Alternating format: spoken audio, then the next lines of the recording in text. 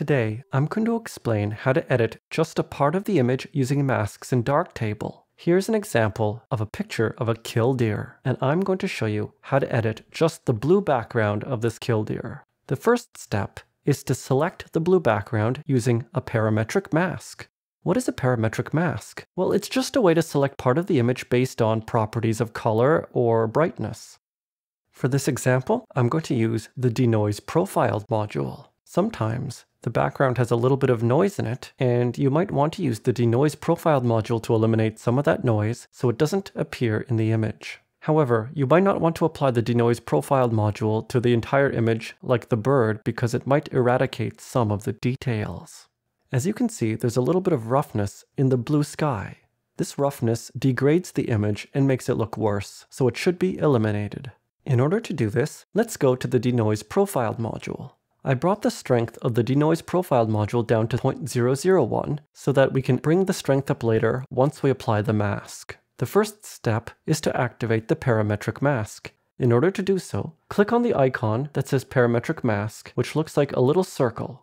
Once you click on the circle, you'll be provided with a bunch of options. Now, the interface looks a little bit complicated, but once you get to use it, it's really not so bad. Because we want to select the blue sky, we want to select based on color, so click on H. In later versions of Darktable, this might be labeled HZ. The next step is to isolate the blue color. In order to see if you've done the right job, click on Display Mask. Once you click on Displayed Mask, the entire image will turn yellow. Click on the eyedropper that says Set the range based on an area from the image. This will allow you to select an area of the image.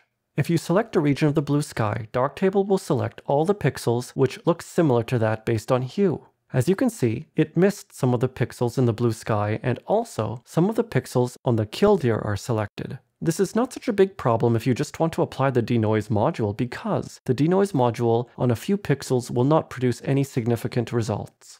However, to clean up this mask a little, you can apply a small amount of mask blur. Over the mask blur option, there's also a feathering radius option. If you increase that a little, Darktable will make the mask look a lot better.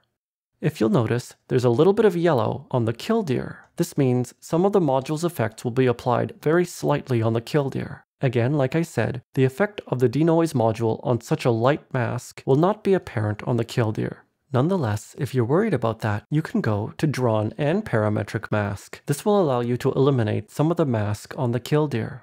Now the display mask has been turned off, so you can turn it back on again.